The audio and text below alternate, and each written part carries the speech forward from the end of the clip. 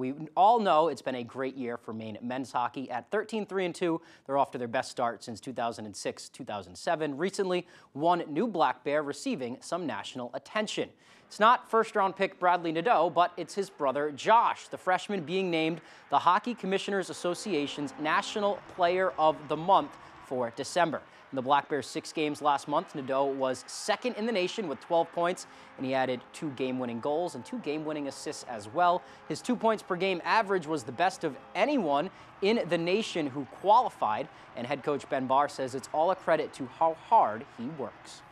You know, they find ways to get on the scoreboard and affect the game even if they struggle a little bit, which is a pretty good trait to have. So, you know, it's pretty impressive for a freshman to be able to go out there and, you know, be player of the month for the whole NCAA, and it's a credit to him and his work ethic, and I'm sure he's going to keep getting better.